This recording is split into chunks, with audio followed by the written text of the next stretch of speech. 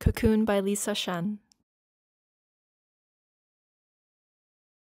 Hi everyone, my name is Lisa Shen, and I'm a writer and spoken word artist based in the Toronto area. For the past 7 years, I've been living with this neurological disease/chronic pain disorder that results in me having pain in all my extremities, as well as widespread muscle tension. And this means that I struggle a lot with things like walking and standing. And over time, what happened is that this resulted in me feeling really socially isolated, because if you don't think about it, most outings require some amount of standing, whether you're going to a concert or even just commuting downtown. And so a lot of social events I couldn't participate in. So on my end, when COVID-19 happened, suddenly not only was I no longer the only person who was feeling isolated, but all of these social opportunities moved online. So things like comedy shows or even gaming nights with friends. And this really helped remove the barriers to my participation. So I wrote this essay, Cocoon, that I'm about to share a bit of in early 2021 after about a year of the pandemic. And it talks about this newfound belonging of mine in an online world and how strange it was for me to be finding joy where others were experiencing loss.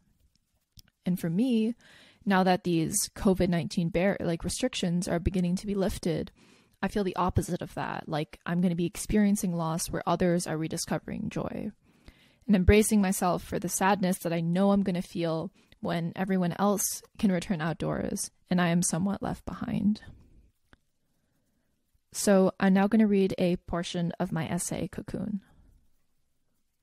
In the spring of 2020, a butterfly flapped its wings on the other side of the world, and Ontario cocooned itself into a state of lockdown. Maintain physical distancing, blinked the highway signs. Save a life. So we went home, locked our doors, and opened up the blue-white screens of our laptops. At the click of a mouse, everything moved online. Musicals, gaming nights, comedy shows. My concerns of injury evaporated with the last of winter's snow. In their place, the glow of my computer screen, a window into everything I had been missing, and the world opened up to me.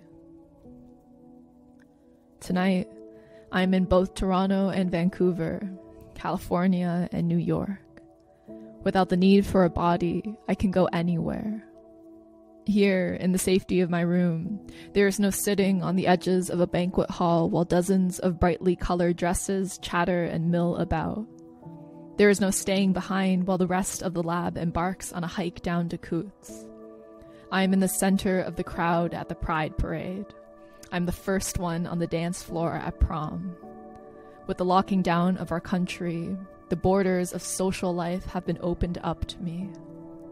For the first time in a long time, I'm just as alone as everyone else. I do not know how long the sense of belonging will last, whether it will be gone in the span of months or if it will trickle out into the years to come, leaving little golden rivers for me to follow after the rest of the world has gone back outdoors. However, while it remains, the only thing left to do is ask, may I have this dance? Thank you so much to everyone for listening to my experience and my work. If you want to keep up with my ongoing work, it's Lisa Shen on Instagram. And please make sure to check out the rest of the No Body Left Behind campaign as we advocate for the rights of people with disabilities in the wake of COVID-19. Thank you so much.